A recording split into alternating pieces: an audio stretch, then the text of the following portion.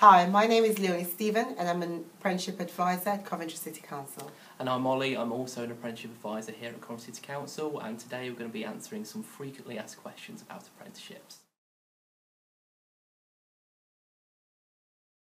An apprenticeship is a program where you can gain skills, experiences to get into your future career. It's a combination of work and on-the-job training. Many people choose to do an apprenticeship because it gives them a chance to go into a career or a field they've always been interested in at an entry-level position. It gives you the opportunity to learn from experienced colleagues and to gain a nationally recognised qualification alongside it. It also gives you the chance to earn whilst you learn.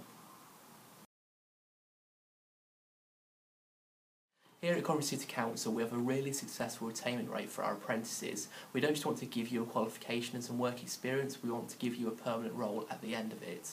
Throughout your apprenticeship you're going to be meeting with advisors either like myself or Leonie, who will be meeting with you to plot your progression and your next steps. An apprenticeship can take a minimum of 12 months to complete, but depending on your qualification, like for instance if you're doing a horticulture apprenticeship, it can take up to 24 months to complete. So as Leonie's mentioned, there's a variety of different apprenticeships out there and all have a different way of learning. So some can be at college every single Monday, like for example business admin, but some could also be work-based learning where the college and assessors will come to you and deliver your units and modules.